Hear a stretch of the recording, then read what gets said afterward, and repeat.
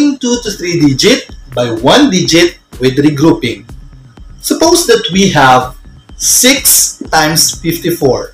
Ang una nating gagawin ay i-arrange natin yung number vertically o patayo. So that is 54 times 6. Ang tawag natin sa 54 ay multiplicand.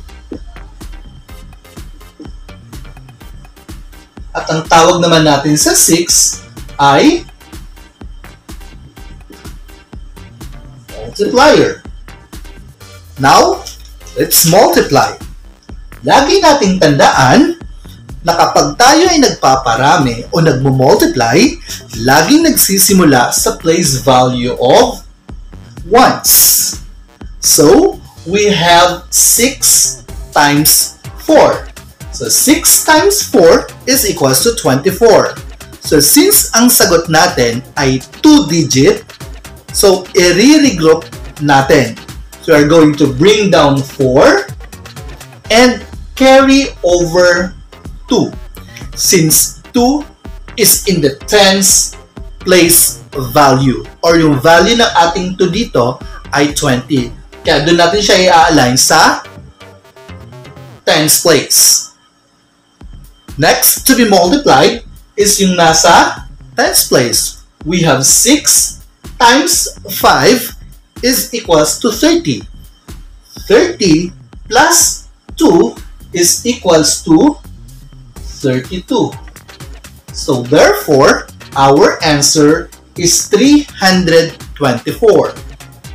Ang tawag natin sa 324 ay product. So again, 54 times 6 is equals to 324. Now let's have another example. We have here 7 times 35. So again, first thing we should do, arrange the number vertically. O ayusin natin ito, patayo. We have 35 times 7. Now let's multiply. So again, magsisimula tayo mag-multiply sa ones place. We have 7 times 5 is equals to 35.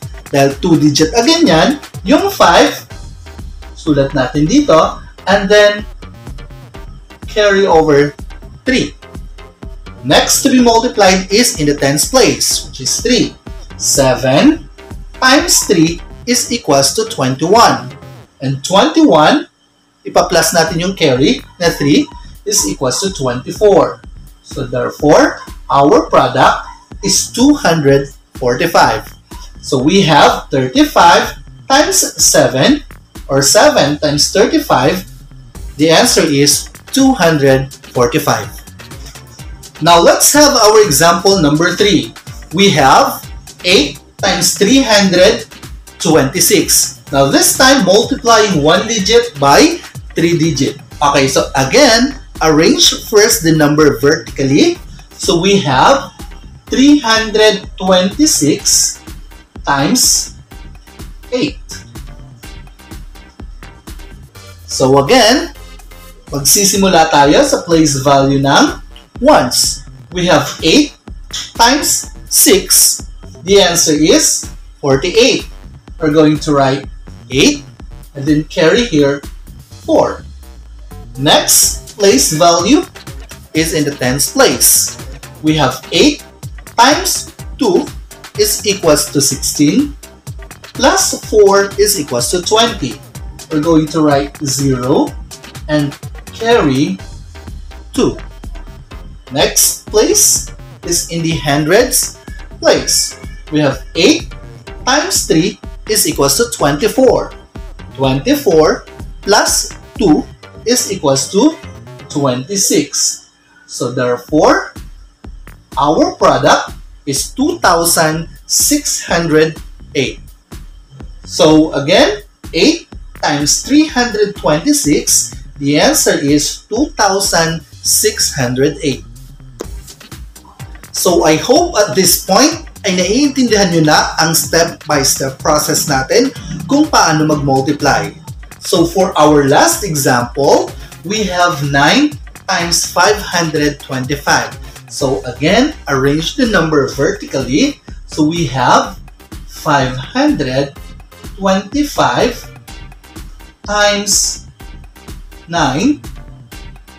So again, start first with the ones place value.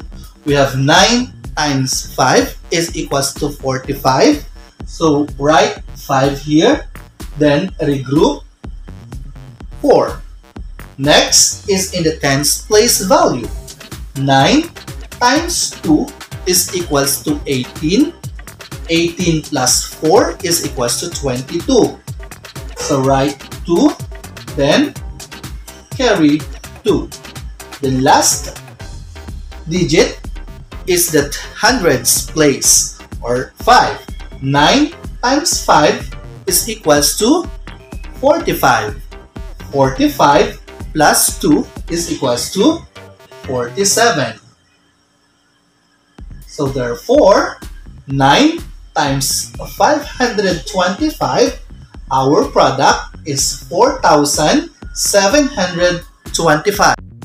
Ating tandaan, sa pagpaparami ng bilang o multiplication, laging nag-uumpisa sa ones place ang pagsagot.